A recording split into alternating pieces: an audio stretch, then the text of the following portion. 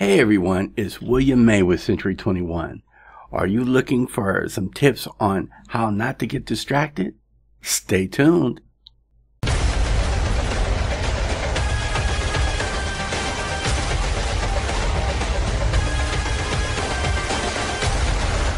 Hey, welcome back.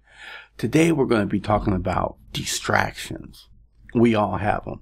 Either it's the office, the phone, apps on your phone, to be chirping and tweeting and all this other stuff, or somebody's calling you while you're trying to prospect. There's a lot of things that can interrupt our prospecting time, our money-making activities. So I just have a few tips on what I do. Now, when I come into the office, I make sure that I check my office phone and my regular phone, my cell phone, and my email. Make sure I got all those things covered, because I want to make sure that, hey, if things that I need to be aware of, that's already taken care of. And I make notes, so that way after my prospecting session is over after 11:30, I can call or handle those situations. Now, another tip, when I'm cold calling, I do not answer the phone. Repeat, I do not answer the phone, because usually if I'm calling an expired for my owner or just doing my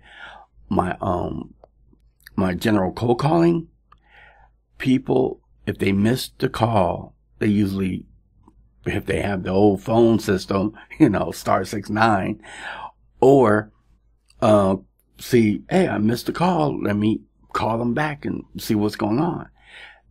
That messes up your prospecting mode. And you're answering the phones like, hey, who's this? I was like, well, hey, this is William May with Century 21, just calling to see if you might be thinking about selling your house this year or maybe next year. No, click.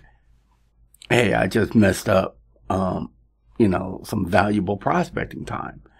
If they call back, they'll hear my message and they'll realize, hey, I'm a real estate agent. And then if they're looking to buy or sell, they'll leave a message. And believe me, it works. It's been at least 2 times since I was cold calling. I received somebody calling me back looking to sell their home. Now,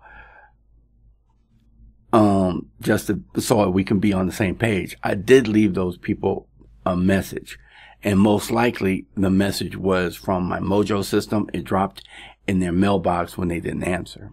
So it wasn't like they missed my call, but they knew I was a real estate agent.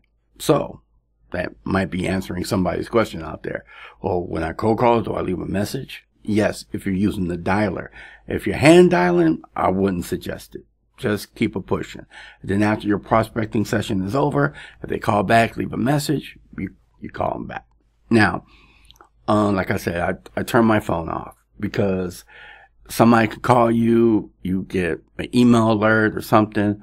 Once you turn around or you pick up the phone, a few minutes go by, and it takes you about 5 or 10 minutes to get back in the groove of things. Well, at least for me.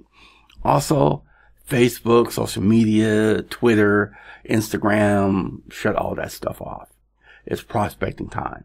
You have to be on the phones and making that money. All right. Email. Don't be checking email while you're prospecting. Focus on your calls. There's been a lot of times where, I had me a big screen. Before I had the screen, I had 3 screens set up, and I'm like watching the show, not really paying attention. They're saying hello, hello. I'm like, oh, hello. This is William May with Century 21. I'm looking like a complete butt. I'm looking crazy. So always give the client your undivided attention while you're prospecting. Also, if you have to, I have my own office. Some people don't have that privilege there in the cubicle.